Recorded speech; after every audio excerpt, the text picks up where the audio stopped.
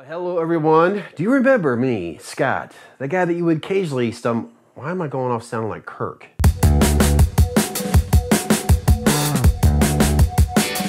There's not going to be a lot of views on this video, but you know what? It is what it is. For two reasons. A, I'm not very popular in the algorithm anymore. Yeah, that's fine. It is what it is. Two, this video is not horror related. And I'll get into that too here, hopefully. I'll do my best. And there are going to be some good news for me, maybe for you, and maybe some sad news for others.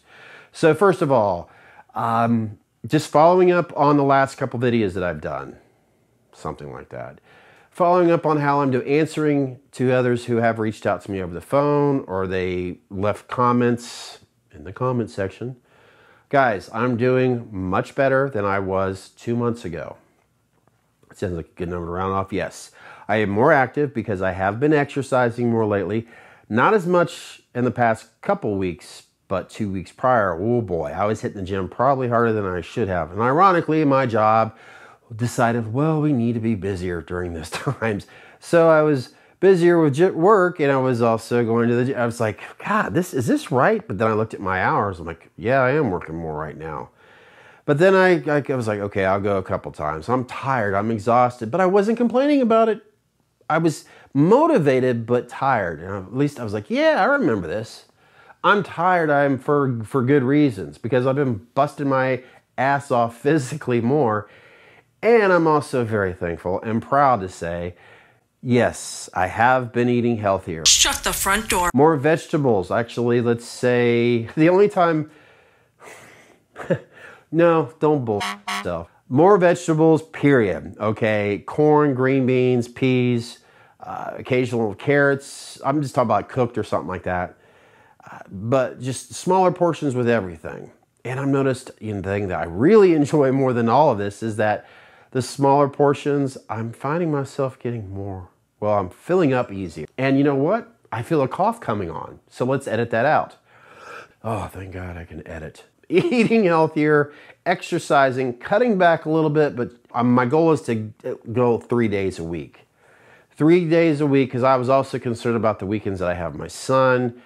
Even though he is an adult, I do not feel comfortable with his autism, leaving him underneath the roof by himself. He needs some guardianship. Granted, he's fine. Bathroom and everything else. I mean, he does his own thing in his bedroom. Look at all this floor space. So much. You do aerobics in here? So many activities. Do step class? It's making my head spin how many activities we can do. But still, I just can't do it. You know, he's always going to need guardianship, you know, from a distance, I guess you could say, is fine. So I will at least try to make it Mondays, Wednesdays, and Fridays. Oh crap, I have Zach every other Friday after work. So I'll have to figure that out. But it's a good, wonderful problem to have naturally, of course. So eating healthier, beverage intake, soda. I haven't had soda or pop, depending on where you live. It's, you know, Coca-Cola, Pepsi, whatever your poison is. You know what? I feel another cough coming on. That's what happens when you become a talking head here on YouTube. Yes, speaking of beverages, coffee. Gee, that's a shocker. Unsweetened tea, a lot of water, you know, those sports drinks with no sugar, you know, I stick to that when it comes to beverages. Usually the sports drinks is like during soccer or at the gym or something like that. Just kind of mix it up a little bit. Even when I'm at work and I haven't packed a lunch, if I have to stop somewhere, I'm very conscious about what snack I'm going to get. So it's nice. It feels good. I can honestly say it feels good. Just mentally and physically. Now, granted, you're looking at me right now, you're going, Scott, you look like you haven't lost an ounce. And I agree. Trust me, the mirror is like, dude, stop lying to yourself. But according to that damn scale at Planet Fitness, I've lost 5 pounds. I can feel it in the clothes a little bit and other activities that, in other words, bending over, doing certain things. I was so embarrassed, even if no one was around. I needed to hold onto a wall to even put underwear on in the morning. Yeah, it was just because I was a combination of being overweight and being out of shape. So, but yes, all that stuff is going well. I'm going to do everything I can to continue on that stride. Today's Sunday on the Labor Day weekend, which, did I mention that yet? if not, happy Labor Day weekend to all the people here that celebrate it here in the United States or possibly other parts of the world. But Friday, after work, I think that was the first time in a while I sat on that couch and just relaxed. But you know, the thing of it is, I wasn't eating. I had my tea, but I wasn't eating. Huge difference. Yeah, it's one thing to have dinner, but smaller portions. Oh, I'm really, really excited about that. And some of you are like, what's the big deal? Trust me, when you battle depression, when you battle overeating, when you're trying to improve these things, you have every damn right to feel excited. And if you're in the same boat, I encourage you to just share that information. So if anyone's been wondering, have I gone off the deep end? How's things progressing? Look, they're coming in my pattern of steps, okay? Doing the best I can. Depression is still like this. I know with my son's soccer season being right now, being active with that as an assistant coach, also being, well, let's put it this way. I do most of the videos. I do most of the what am I saying? I do all of it. Now they needed someone, so I'm happy to do that.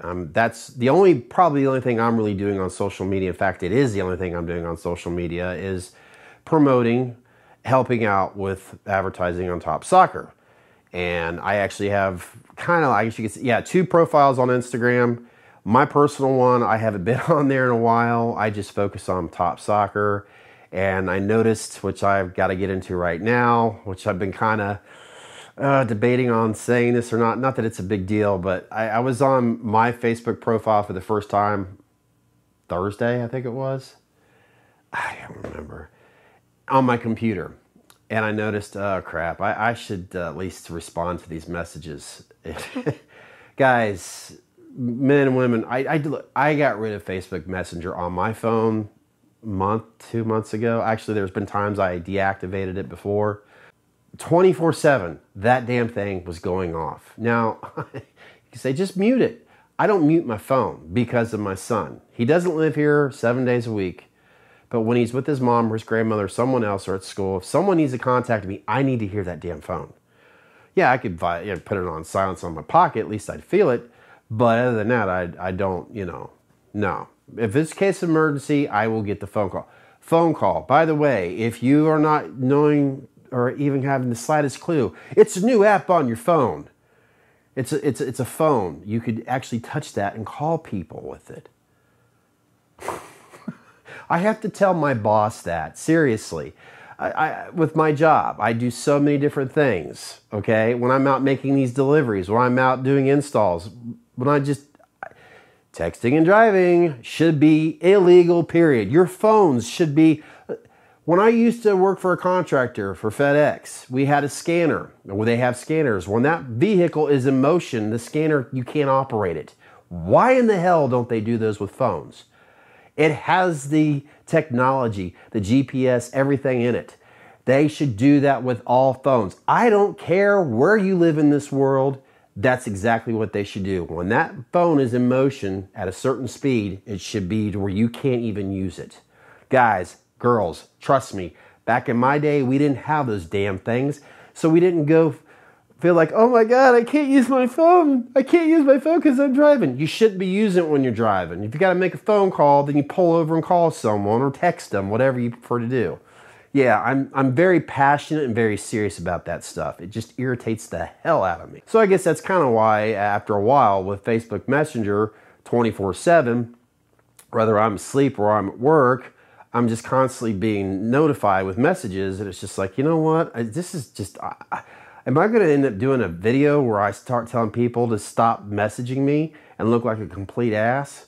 Sure, I could have done that. Oh, well, it's my sandbox. I could do what I wanted to, which I'm going to try to get in that as well. I had to get rid of Messenger. It was just driving me nuts, and I probably should do the right thing and let these people know that's been messaging me when I get on my actual computer, because I can't do it on the phone, to apologize, say, look, I even just did a video here recently discussing why I just don't do Messenger anymore. So, and Instagram, I get 2 different profiles there. I haven't been on my own profile on Instagram because I've been using another profile that's related to my son. So I probably have been getting messages on there too. I'm horrible at this stuff now, guys. As I've been focusing on me, trying to eat right, trying to get this up here in a better place, everything else, I've been staying off of social media. It's been a huge improvement for me. So that's what's been important. And obviously important to my son and my family as well too. Making healthier decisions, physically and mentally. That's what's been the key thing. Emails, I've been basically using my business email here lately. So if you've been, I apologize. It's just, look, I got to focus on, like I just said, being myself and I and my son. If you need to unsubscribe, I understand. You got to move on. And speaking of that, you're probably going to unsubscribe to me because when it comes to what I have been doing here on YouTube in the past, when it came to the whole horror genre, the Halloween stuff, if you haven't known by now, with my YouTube channel, the main thing about my videos is the creative content flow. It's not really much about what the mask was. Granted, they were very exciting to receive, very exciting to look at. The subjects were fun and everything else, but it was the creative flow. That's what I enjoyed the most about it. In fact, even before YouTube, I loved creating content.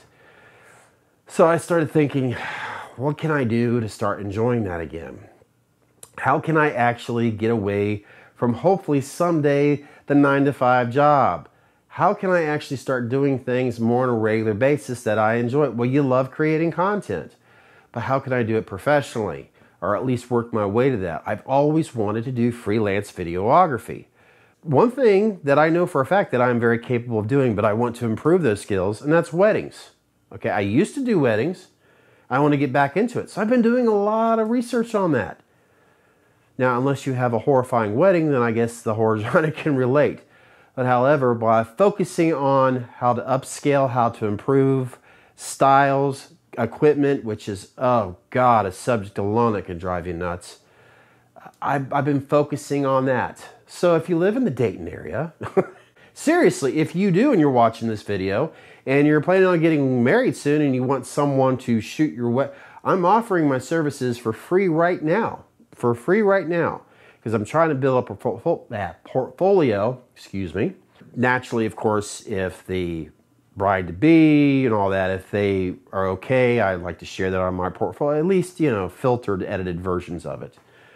It's the same thing with real estate. I've been contacting my realtor and other realtors that she knows that she suggested to do those virtual, you know, room tours. I haven't got any leads yet, but it's for free right now.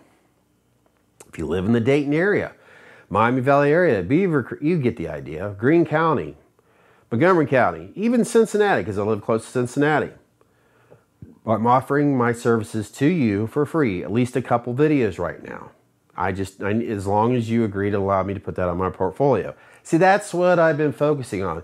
I've been rough drafting a website for my own personal production. And it's not the bar downstairs. It's actually something completely different. So there's a lot of things that I'm focusing on that's completely horror related.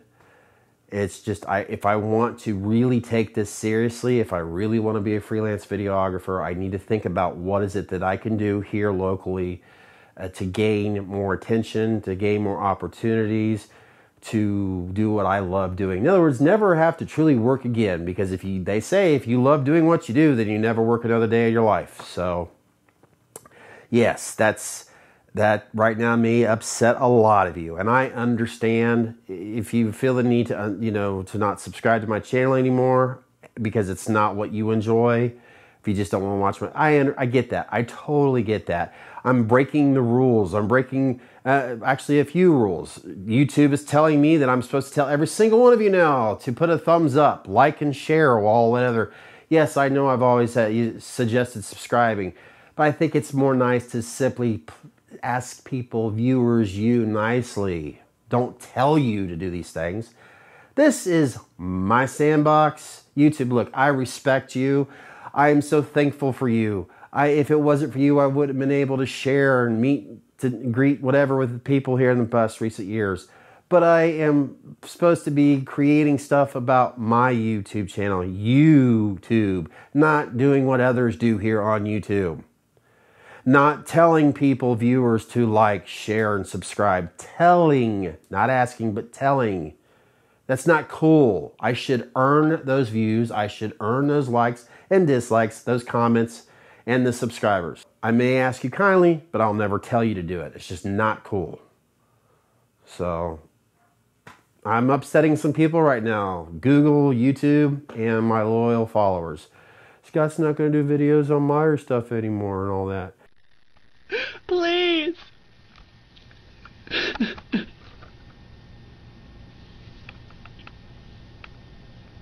Guys, I gotta focus on this other stuff, and trust me, it's so much homework to do, so much things that I have to look into, especially when it comes to equipment. The camera that I've been using, oh God, I'll do another video on that maybe, but let's just put it this way. Weddings, and I was so much looking forward to hearing a positive update about the 90D with the Canons. I know it's not a mirrorless camera, but the fact that it won't shoot 24, here in the US, we've got 24, 30, and 60, 120, etc. But 24 frames is so much needed, especially when it comes to weddings. And this new DS, I know, mirrorless, even their new mirrorless. Okay, you have the Canon 90D and the Canon Mark II. Both shooting 4K where it doesn't necessarily have to be cropped. And I've always said 4K is not that important, but when you're going to do something professionally, that's something I need to do. So yes, I've been doing a lot of homework on looking to upgrading to another camera. And I want to stick with Canon simply because I already have other lenses that I can migrate to it. Granted, Sony is making amazing stuff. I would love to be able to have a Panasonic. Like, it'd be great if I had a GH5. Granted, the focus on it's not as great, but you know, there's things that you work around, especially when you're doing it professionally. So yes, guys, I'm doing a lot of research, not to mention focusing on my mental and physical health. So I do apologize on the Messenger thing. I do apologize on my niche, basically most likely changing here on YouTube. I still want to stay creatively involved with doing stuff here on YouTube, but it may bore the hell out of a lot of people that are expecting some new Halloween mask from me. So do what you want to do on your own YouTube channel. It's your sandbox. Don't let anybody try to control you. Don't let anybody tell you how you should do your videos. Just stick with what you want to do, what you love, but be respectful to yourself, be respectful to others, be kind, and who knows how far it'll take you. Just always try to find out what's best for you. And that's why I'm doing what I'm doing and upsetting others along the way. Trust me, someday you'll probably come to this crossroads too, and you've got to make the right decision on which way you should turn. So thank you so much if you've come this far along from watching. You know what to do about everything else. The subscribe, all that other stuff, it's there. I still might put it up on the screen. I don't know. But I'm asking, I'm not telling you to. Right? Oh, wait a minute, I forgot. I got someone here new. I almost forgot. I was going to say that earlier. Yes, I decided to do something else. Why not have a new family member? I rescued a cat. Her name is, check this out, Isolde. That's how they pronounced it at the rescue center. Beautiful place. Real close to the Oregon district, by the way. Gem City Cafe. Really cool place. It's a place where people could go in, they can interact with some cats that are needing a new home, or if you're just simply wanted to help support. It's a coffee place. Yeah, they've got things going on. It's just a very beautiful, extremely well cleaned place.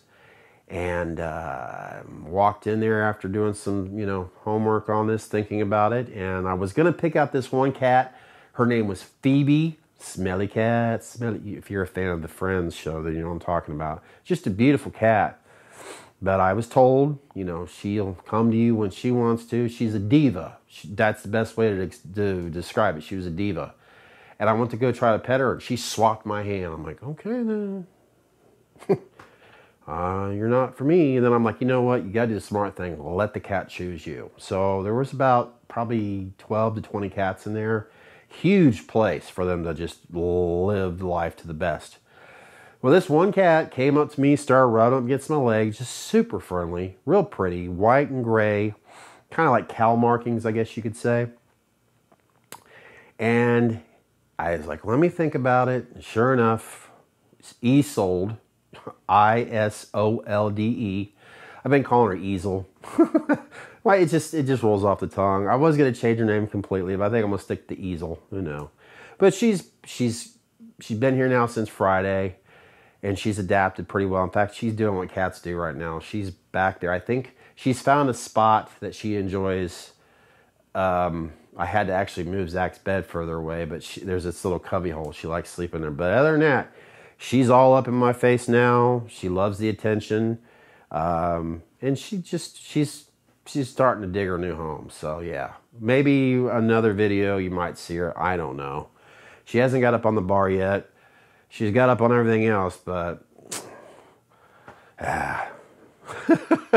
be interesting to see. So yeah, I'm sorry. I almost forgot to share that news. She's about 2 years old. She's a real, the previous owner clipped one of her, I can't remember if it's the left or right, just the very tip of it. And I was like, man, that's not cool.